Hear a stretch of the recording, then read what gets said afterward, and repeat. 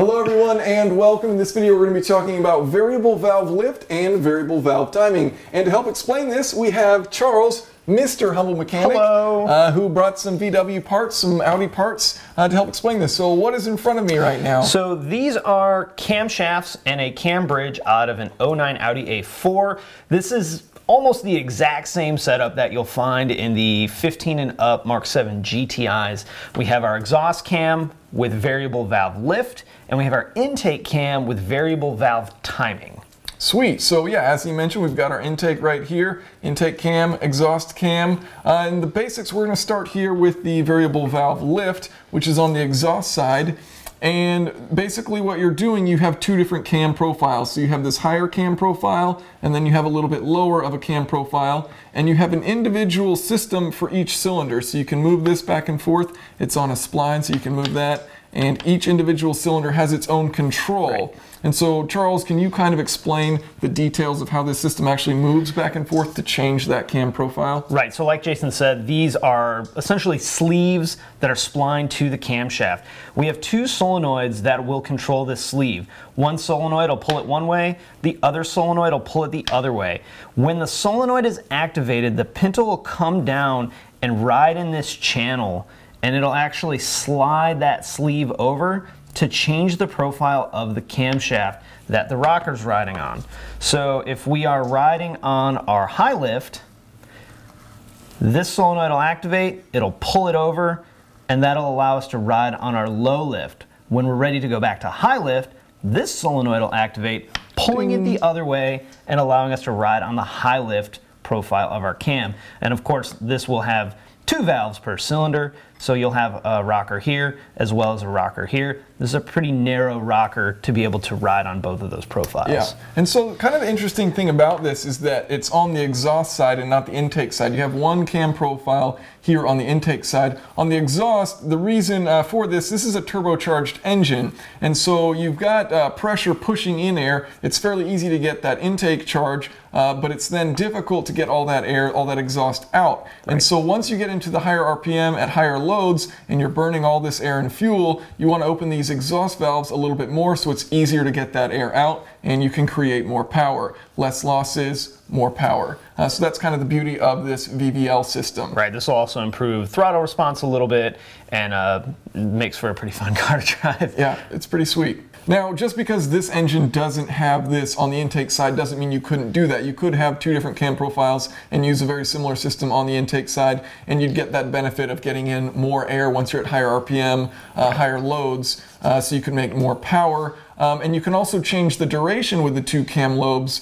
So you were saying you noticed, you know, these are... It's not just lift. We're not just opening the valve more. We're also opening it sooner. And we're actually closing it a little bit before we would on the low lift, but not very much. So the duration is actually longer as well. Okay, so much more time and lift for all that air to get out for efficiency and, you know, not losing all that power and getting too much pressure going out your exhaust. So very cool. Yeah, and that's all ECM controlled. So the engine computer is going to do that based on the scenario the vehicle is in.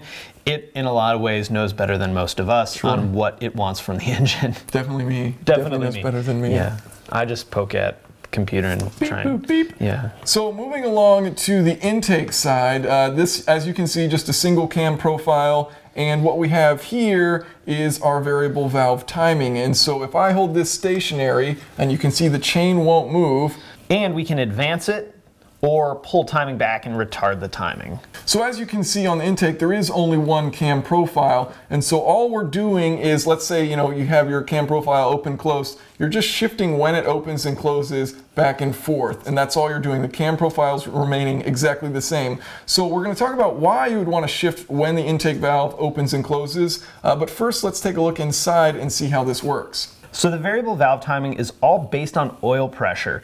When the profile wants to change one way, the well will fill up here and shift this way. If it needs to shift the other way, there's another port and it'll shift this way. And then when it wants to bleed down the pressure, there's actually a release or a relief hole right down here at the bottom. Then this oil will fall down the timing chain side and it'll reset back to 0.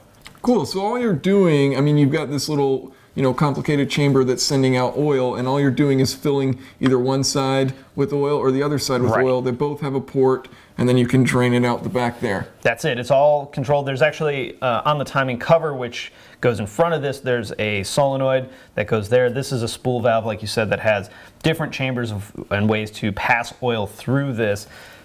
There's actually another part to it right here that you guys don't need to know about, so I don't know why I picked it up. It's also, probably worth mentioning that when you're thinking about this gear is remaining stationary. I mean, obviously it's spinning, but the cam is rotating in relation to it. The actual shaft is rotating, not the cam gear. So this is more what it would look like if you could get in there and see it in action. So now we're going to talk about why you want to do this, why you want to change the valve timing. And so we're going to start with the example of a late intake valve closing. So we're closing our intake valve later than usual. So why would you do this? Well, when you do that, that means your cylinder is going to be starting to go back up to compress that air, and your intake valve is still going to be open. So you're going to push some of that air-fuel mixture back out into the intake manifold. Now there are some pumping losses associated with that, where you're going to reduce those pumping losses because you're now charging your intake manifold.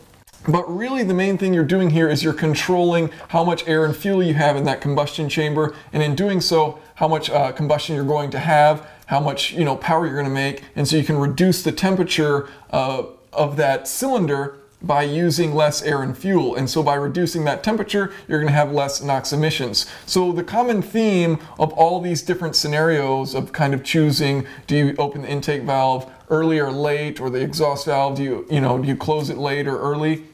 The common theme with all of these is going to have to relate to emissions. Right, that's how we look at it is, and it's mostly done by controlling temperature and therefore controlling NOx emissions. So Jason, why would you close the intake valve early? Well, Charles, let me tell you why you close the intake valve early. This really has to do with situations where you're basically just idling or at super low load. So what's happening when you're just sitting there idling is you really don't need much air or fuel to keep this engine idling. And so you'll close that intake valve early, and effectively what you're doing is reducing the amount of pumping losses you have, because that piston's trying to pull in air and fuel. You get enough, you have enough for what you need to just idle the engine, and then you close that intake valve early, it continues to go down, and you're no longer pulling on that vacuum, and then you would have more pumping losses. So from an efficiency standpoint, it's just a smart thing to do when you're sitting there idling, to close the intake valves early. So Jason, why would you open the intake valve early? Well, Charles, let me tell you why you'd open the intake valve early. So this means you're on your exhaust stroke, so you're pushing out that exhaust gas, and now you're opening that intake valve. So what you're doing is you're pushing some of that inert gas, that exhaust,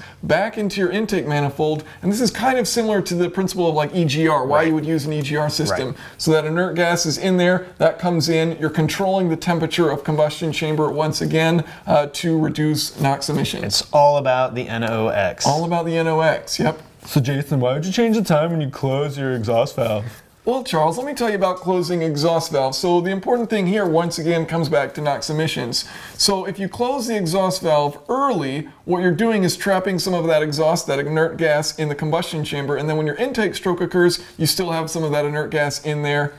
And thus, you're going to have lower combustion temperatures and lower NOx emissions. The other side, if you want to close it later, of course, you can get all of that exhaust gas out of there so that you can fill it completely with fresh air and fuel and get more power. Now, obviously, you don't want to open the exhaust valve early. That's during your combustion stroke. So you'd just be sending power out your exhaust and shooting flames, which would be cool, but you wouldn't be making any power out your wheels. It is the peak of inefficiency, and that's where combining these two together really get interesting with lift and timing, because you can control way down, way down, and what you're trying to get out of your engine. Super down out of your engine.